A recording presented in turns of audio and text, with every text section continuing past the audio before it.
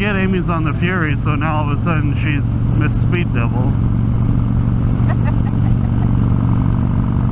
Hard not to. So, we're going to talk about something. We got something to talk about. You know what that is?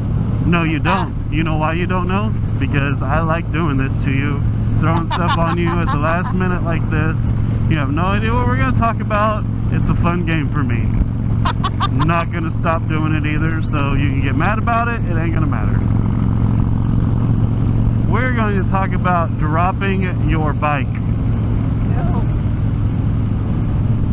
Something that if you've never done it, you think it's a horrible thing. For those of us that have done it, we know that it is no big deal. It's gonna happen. Right. Miss Stevie's bike has been dropped by our youngest son, like the day after she got it home.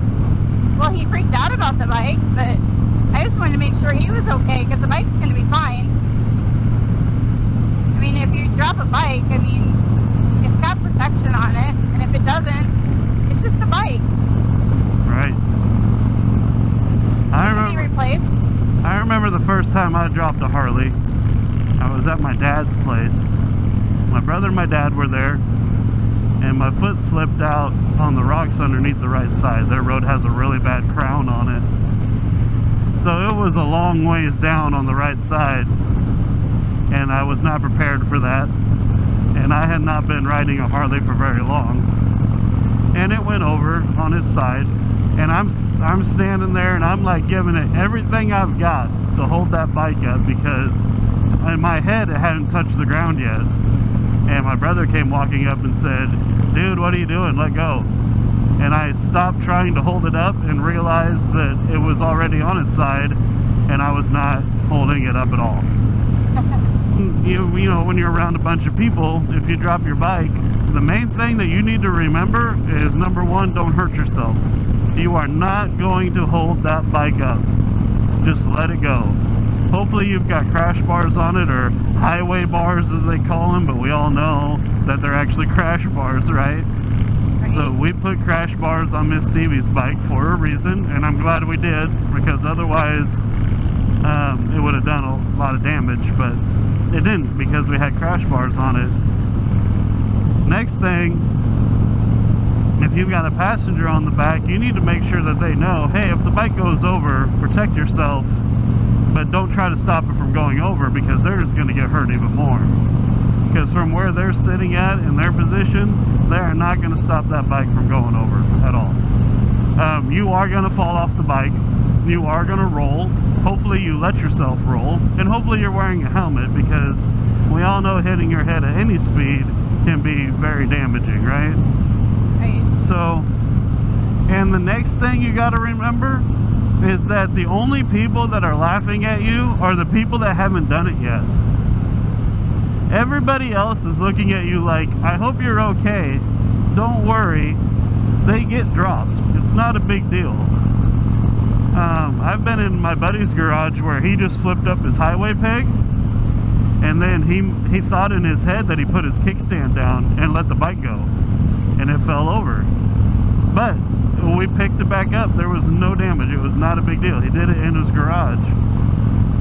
I've seen bikes where people don't get the kickstands out the correct way. They don't get into the lock, and then they walk away from it, and 5 minutes later they fall over. Also, no, go on. It's gonna happen. Make sure. I don't even know how to say it. The big thing is that you cannot let yourself be bothered about it. It happens to everybody. I know what it's like to do it for the first time, and I know what you're feeling. But everybody's done it. It's not the last time it's going to be done. Bikes fall over. You're not a better person because you haven't dropped your bike yet. I say yet for a reason, because you're going to drop it. It's that simple. Doing some of the training and stuff that we do to make ourselves better motorcycle riders, you have to drop it, because you have to know the limits of the bike. You have to know how far you can take it. Because if you've dropped it a bunch of times, then you know while you're riding it, oh, this is as far as I can go, because I know after this, it's dropped, right? It's at slow speeds. But you have to learn how to ride it at slow speeds so you know what to do at high speeds, and that's a whole different thing. If you go watch a police competition, those guys, you'll see a bike dropped 13 or 14 times. I mean, it's not a big deal to them either, because they know what it's like. They used to have a competition up in Omaha that we used to go to every year. I think actually my first video on this YouTube channel is my buddy Russ and I being there. So, but at that competition, it used to be, so when you lean your bike over on the left side, with that scraping that you hear, you're grinding the kickstand spring. And if you grind it enough, eventually that kickstand spring breaks and your kickstand falls down. It used to be where they would stop your clock so that you could fix your kickstand spring, and those cops have kickstand springs in their pocket. It's a common thing. Seriously? Yeah.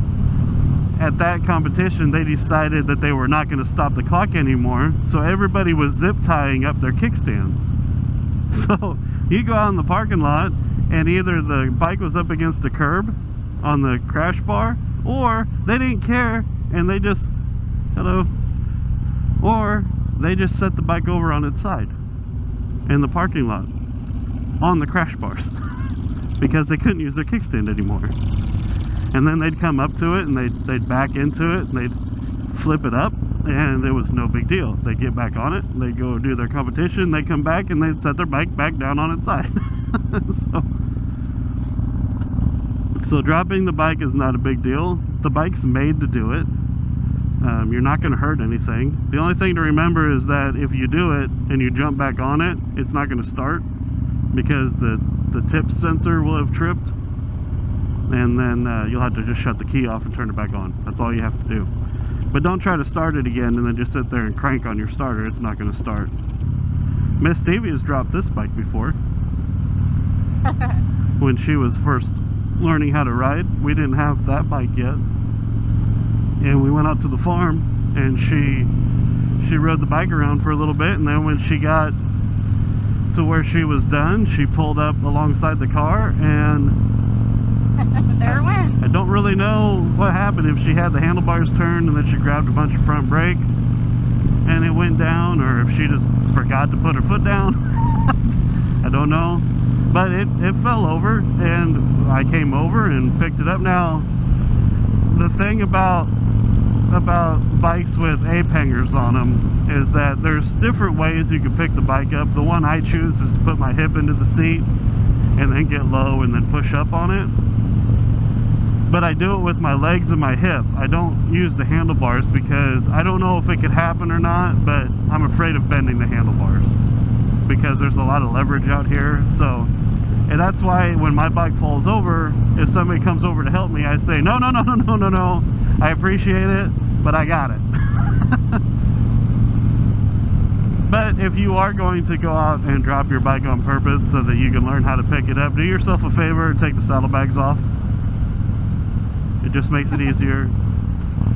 I don't have the full crash bar in front of my saddlebags, so my saddlebag will hit when it falls over.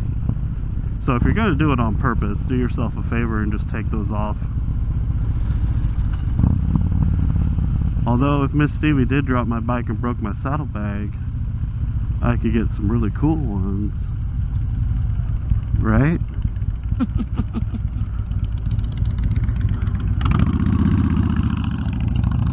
Hey, sure. You want to drop my bike for me when we get home?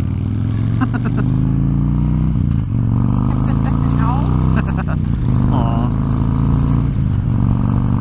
So yeah, so guys, if you drop your bike, it's not a big deal. It feels like a big deal.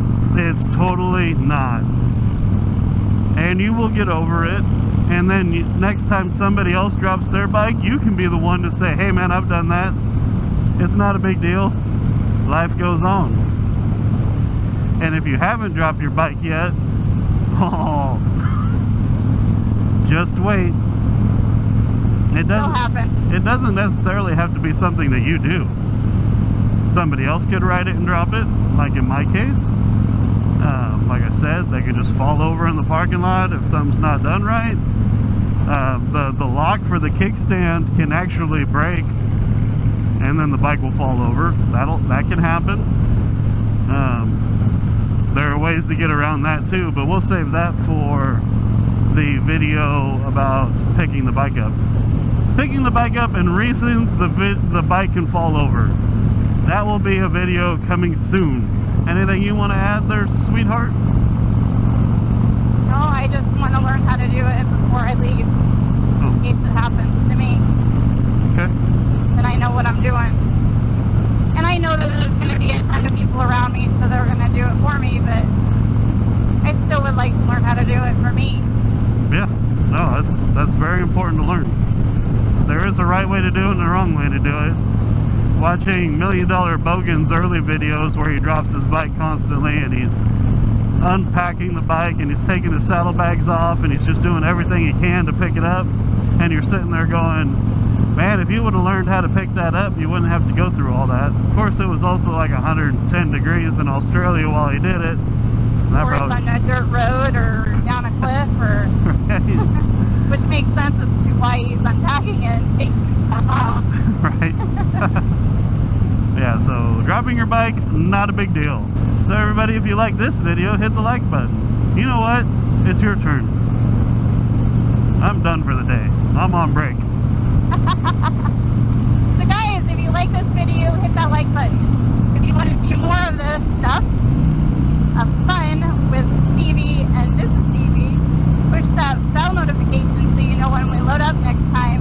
And until next time, stay cool, and we will see you on the road. And hit the subscribe button.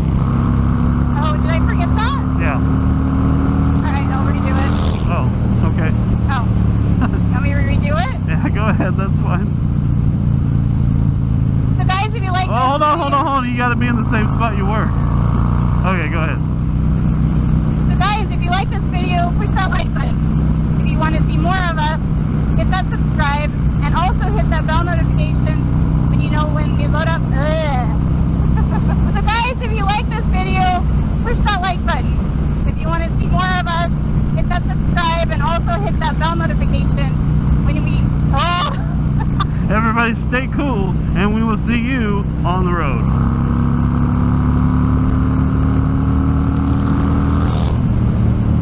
Fist bump as you go by. We can't do that. We can? I can't. We can?